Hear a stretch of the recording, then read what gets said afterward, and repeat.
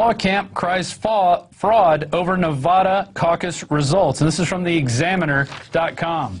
And this kind of goes with our whole saying of the media telling you Ron Paul can't win. And this is very interesting. It goes through a timetable. Let's go to the first quote, which takes place at 1:30 a.m. CNN and precinct captain revealed the results of the second count. This time, Ron Paul's count was roughly 183, 58% of the precinct's overall vote, to Mitt Romney's 45, Newt Gingrich's 20, and Santorum's 8. These are votes. If the media wasn't blacking out the coverage now, we could actually share these actual numbers with our readers. Paul supporters are ecstatic knowing that they won and overwhelmingly in a precinct of Jewish and extremely Christian voters, two of Paul's worst demographics. In fact, CNN interest polls showed that Ron Paul won overwhelmingly among voters who weren't religious. Let's move on to 135. Your Arthur and thousands of others of Ron Paul supporters are still waiting to be able to do a simple math deduction, that if Ron Paul won 58% of the vote in Clark County, and that was representative of his performance countywide, he should have won Nevada easily. If he won 58% of the vote with 53% outstanding in that county, compared to Mitt Romney's 47, so it should have been a Ron Paul win, right? Well, at 1:45, CNN blacks out election coverage, shutting down the studio without so much as a word or explanation or warning, switching to human interest stories with an afternoon anchor for 10 minutes. The network shut all live coverage completely, opting instead to rebroadcast the entire night's early evening coverage, where they were reporting on a Romney victory with merely 3% of the vote. So we have a clip.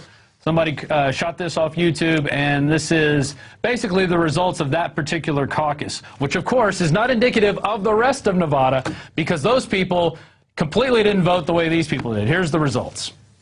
But here's what happened, Don. Here's the final count. 183 for Ron Paul, 61 for Mitt Romney, 57 for Newt Gingrich, and 16 for Rick Santorum. Behind me right now, these are Republican Party officials from Clark County.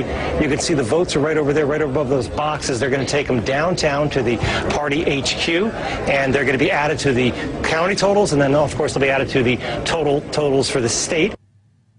So he's got an overwhelming win in this one precinct where he wasn't even supposed to be doing that good with Jewish and Catholic voters. Yet the rest of Nevada magically votes for Mitt Romney. So old Mittens wins. And here's another interesting thing we found on a Facebook post. We'll go to this graph. And it shows the percentages of Ron Paul from 2008 to 2012.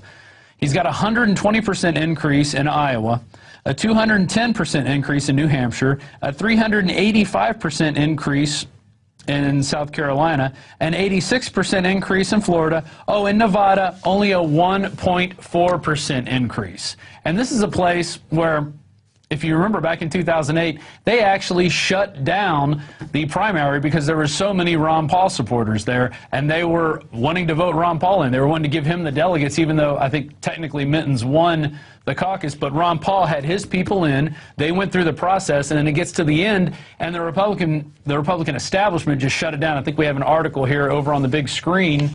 So here we are back in 2008. Ron Paul backers outmaneuver Nevada GOP establishment. Outmaneuvered by raucous Ron Paul supporters, Nevada Republican Party leaders shut down their weekend state convention. And so then they went ahead and what they did was have it in a secret area and then gave it the vote to Mittens Romney. So that's the kind of stuff that's going to keep happening to Ron Paul over and over again as we go through. Now they're kind of predicting that Santorum is going to somehow win in Minnesota. Yeah, right. If you believe that, I got a bridge to nowhere in Alaska to sell you.